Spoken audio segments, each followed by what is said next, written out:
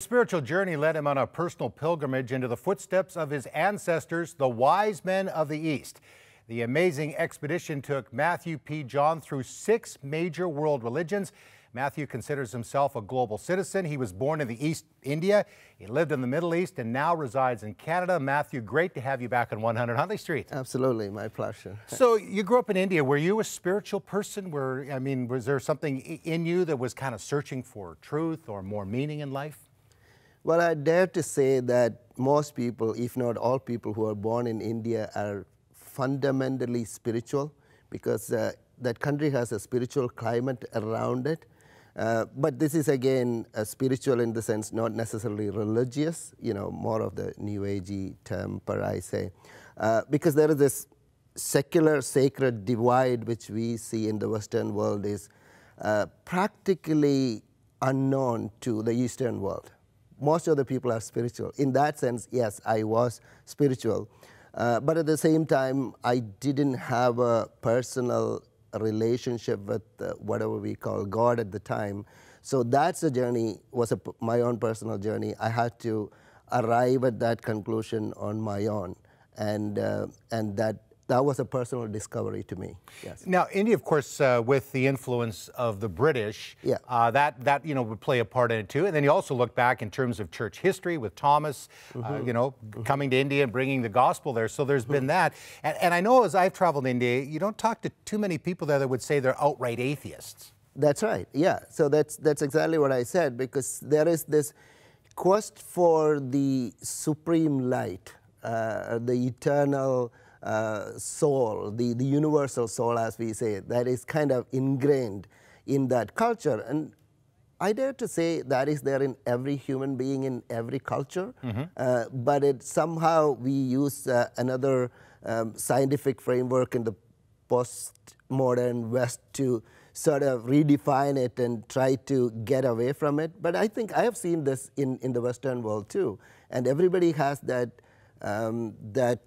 that quest for meaning, some kind of thirst to connect with this transcendent entity. So that is there, ingrained in everybody, and Indians are probably more so okay to admit that. So yeah, so that would be the difference. How old were you then when you really started this spiritual journey? Yeah, my personal spiritual journey started when I was in my engineering college. I was around 18 or so. I was reading all the religious texts, and the first, I was not particularly interested in reading the Bible, even though I was brought up in a nominal Christian family, because the Bible was not a book to be read, it was a book to be revered. And I was not supposed to read it. We used to touch it, with, it's an object of devotion.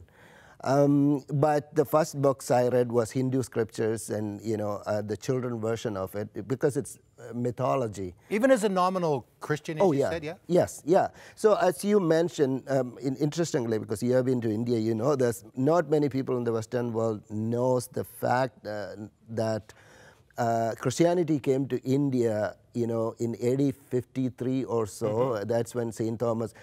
But many people in the Western world think that British brought Christianity to India, which is not so. There was this early sect of Christianity that is, we trace our tradition, particularly from the southern part of India, a place called Kerala, where I am from, and we trace our tradition, Christian tradition, all the way back to 1st century.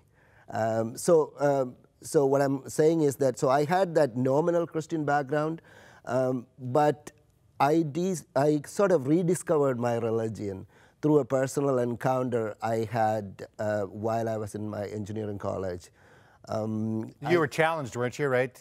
Yeah, in so many ways. I was reading different scriptures and, try to understand why people are connecting with God and why there is that quest in, like I say, embedded in all of us.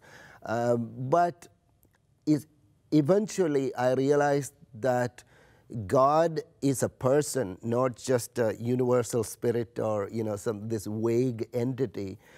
And at some point, Greg, and you know this more than I do, we all have to have an encounter with God. Yeah. That's when we become a religious person, if you ask me, whether Christian or not. And you know, I am a Christian. I had a meeting with God, per se.